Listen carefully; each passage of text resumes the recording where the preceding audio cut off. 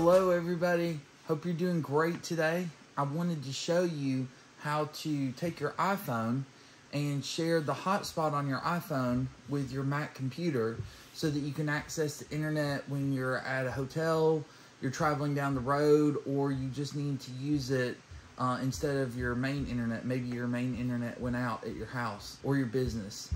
So this is just a good way to be able to connect your hotspot to your Mac computer. So the first thing you want to do is you want to unlock your phone. So I'm going to go ahead and put the passcode in now. The next thing you want to do is you want to go into your settings, and then you want to scroll down and you want to go into your Wi-Fi and turn off your Wi-Fi, and go into your personal hotspot and turn off your personal hotspot.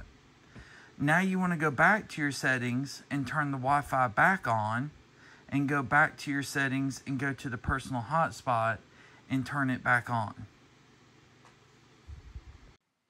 On your Mac computer, you want to click on the Wi-Fi icon and turn your Wi-Fi on if it's not already turned on. Now, if for some reason this icon is not showing up here, you want to go to the Apple menu and go to System Preferences. Then you want to click on Network. And then right there, it'll have your Wi-Fi. And we're going to go to the network name. And we're going to go ahead and choose that hotspot that shows up right here. Now, if for some reason it's not showing up, you're just going to simply turn off the hotspot on your iPhone, and you're going to turn it back on. And then give it just a moment, and it should show up.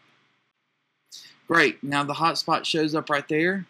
At that point, you would go ahead and type in that password, and then it'll automatically connect to the hotspot, and you'll get an IP address. And then you should be able to get onto the internet to pull up the internet and go to anywhere you would like.